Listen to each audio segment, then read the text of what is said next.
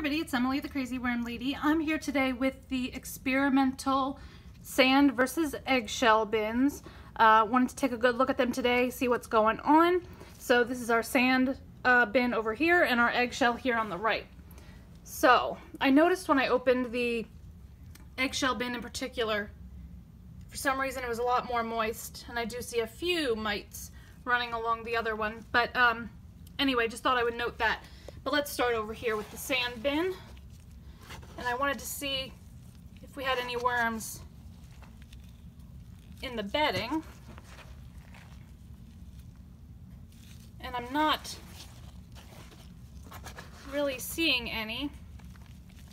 And the moisture feels really good in here. It's nice and flaky. And I'm assuming all of our worms are hanging out in the back here where we fed the apple. So pull this here.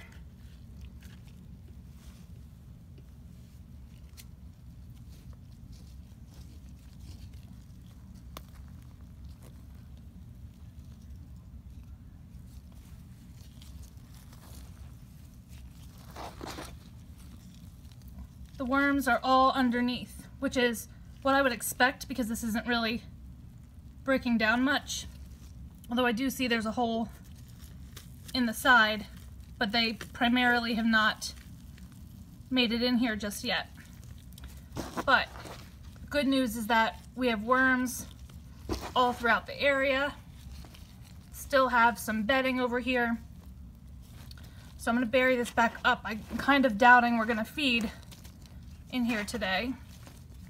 So I'm just going to mound it up in the corner and just spread it around the rest of the bin. I'm not seeing any immediate signs of cocoons, but that does not mean that they're not here.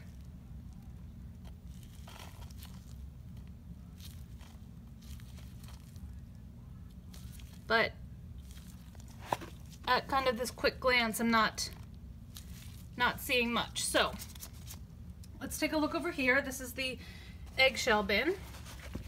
Do the same thing. Let's just search here, see if we have any worms.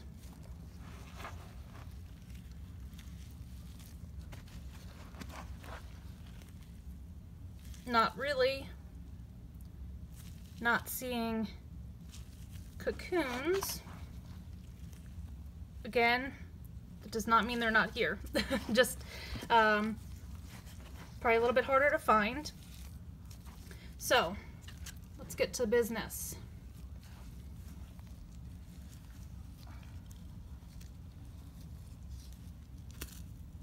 Same deal over here, not a whole lot going on with the apple just yet, but I'm hoping that we have worms down here, and surely enough, we do.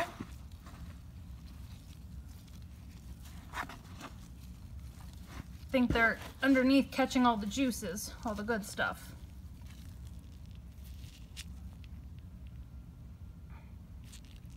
Guy looks like he's ready to lay a cocoon.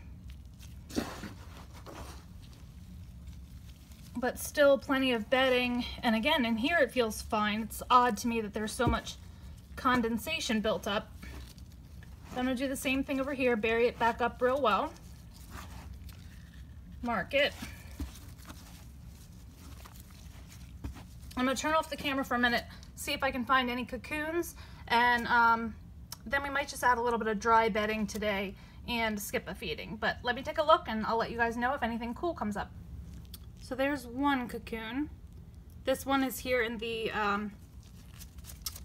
eggshell bin. Alright, so I didn't find anything else exciting, so I'm actually going to sprinkle some sand. This is about half of my scoop here in here. And I'm going to do the same with the eggshell bin.